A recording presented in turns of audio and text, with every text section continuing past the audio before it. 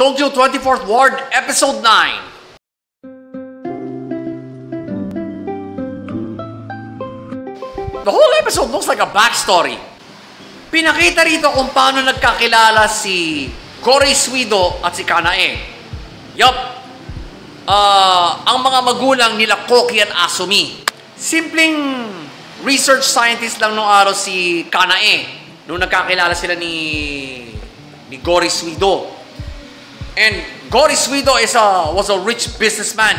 Kaya hindi pa siya politiko rito.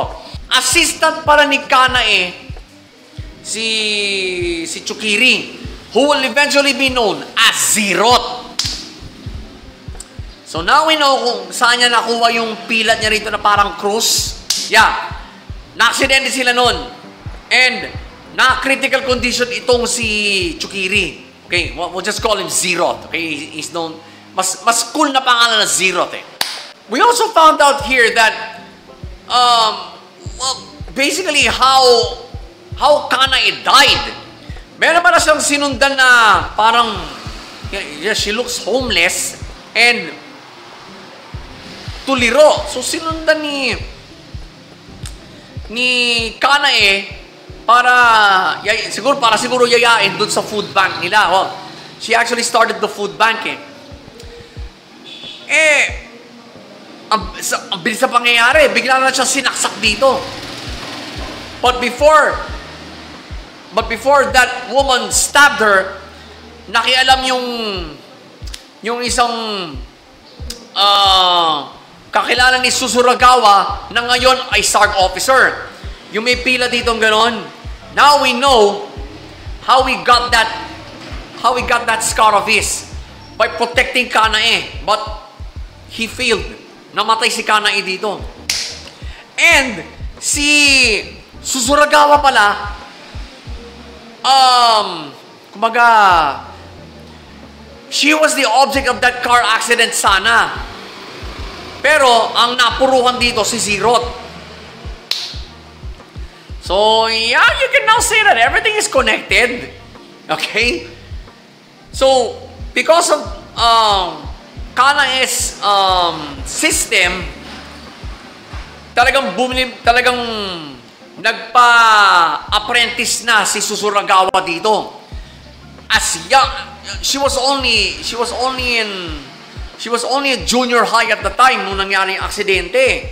Nung namatay si Kanae, Gori vowed to continue her research through Susuragawa. Eventually, the Kanae system was born.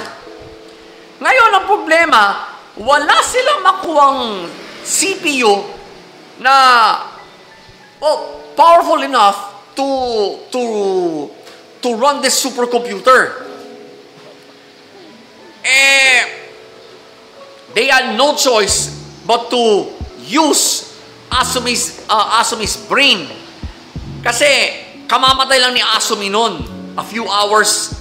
They just made the decision hours after Asumi's death. Ayun, nilagay siya. Final scene. We now go back to what was going on inside Asumi's brain while she was in the Kanae system. Ayun nga, the events leading to the pilot. So, una pala niyang hininga ng tulong si Shuta. We're gonna break that episode down now. Critic sub-style. Pace. Although it took the entire episode for this backstory to transpire, medyo mabilis ang pacing. Siguro it jumped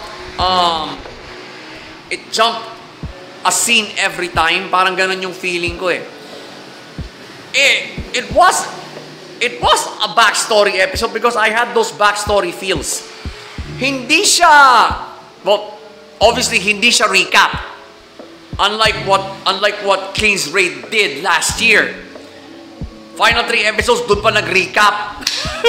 At least dito, although road to the finale, this was an all-important backstory. Kumbaga, it was the series of events that led to the pilot. You need to get this over with before the final 3 episodes. Do I have complaints? Obviously none, mga ka-lifestyle. Patreon. Flow naman. Kasi backstory episode eh. I only saw one gear shift here, which was yung pagkakapatay kay Kanae.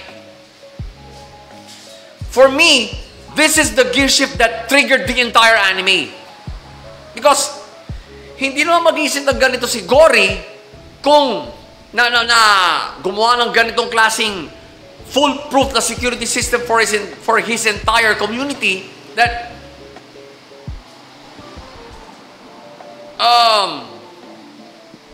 kung hindi namatay si Kanae. So, in all indications, if you're going to hold on to this gear shift as a bilang baon sa final 3 episodes next week as of this recording, do it. By all means, do it. Because this gear shift triggered the anime. Plot wise. Backstory episode eh. So, planchado ang plot, mga ka-lifestyle. Kasi, even the final scene, you cannot consider that to be part of the main continuity. Kasi, well, it's actually a side story. So, hindi mo siya pwede isali sa main continuity na ng anime. This, well, while Asumi was thinking this, the pilot was already happening. So, I could not count this as part of the main continuity of the anime, at least. So, well, you gotta hand it to Cloverworks for cinching in a backstory episode like this, with a pacing and with a back plot. Planchado yung plot ng episode na to. It was well ironed out. Considering na nasa road to the finale na tayo, guys, ha? Okay? They would cinch in an episode like this na hindi ko naman kinainisan. And, well, the backstory was totally necessary. Alam na natin ngayon kung ano yung pinaghuhugutan ng tatay ni Koki. It's all because of Kanae's death. And, of course, alam na rin natin ngayon kung ano pinaghuhugutan ni Zeroth. Kung bakit gano'ng kalaki ang galit niya kay Gory Suido. And that's why he wants to completely shut down the Kanae system. This is probably the first time I've ever deep dived into a backstory episode. And the plot afforded me that. Although ironed out, ha? So, pace, flow, and plot, they all came together for this episode, folks. So, Tokyo 24th Ward, Episode 9. Can't believe I'm going to give this to a backstory episode. 2 thumbs up. I'm going to explain further why. Kasi, all throughout this anime, ngayon pa lang in-explain, ngayon pa lang binigyan ng visual reference yung mga pinagsasabi ni Gory Suido, ni Zeroth. Ito talaga ang full explainer. So, well, before Koki, Ran, and Shuta were born, may connected na silang lahat sa isa't isa. You can now say that their connections will have repercussions in the final 3 episodes. I am 90% sure, mga ka-lifestyle. They will probably dictate whatever connections Koki, Ran, and Shuta still have in the final 3 episodes. Kaya, ako, personally, sinasabi ko sa inyo, you don't have to watch this entire episode. Panoorin nyo lang yung nangyari kay Kanae dito, kung paano siya namatay. I'm telling you, that gear shift triggered this anime. Final 3 episodes na ng anime na to. Cloverworks original pa. Palalagpasin nyo pa ba? So again, Tokyo 24th Ward, Episode 9, 2 thumbs up. Another 2 thumbs up for 24 mga ka-lifestyle. Wow, I can't believe I just gave the 2 thumbs up to a backstory episode. Pero, you can't deny the importance of this one. So Patreon, wait for my next upload regarding this anime. And for those of you who are still glued to the CHD, wala na akong magagawa sa inyo. Mag-chill-chill lang muna kayo dyan. Enjoy this review and wait for the next one.